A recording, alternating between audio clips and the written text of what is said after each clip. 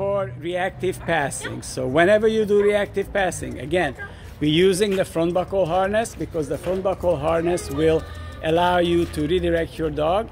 Basically, the correction comes from your dog, because if they try to break away from you and you just keep moving, then your energy will turn the dog back toward you with the help of the harness.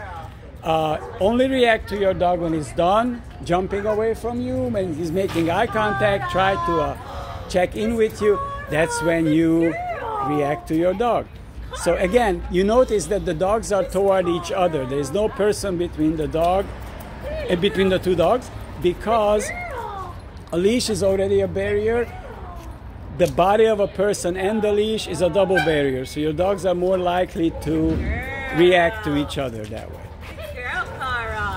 So this is about reactive passing.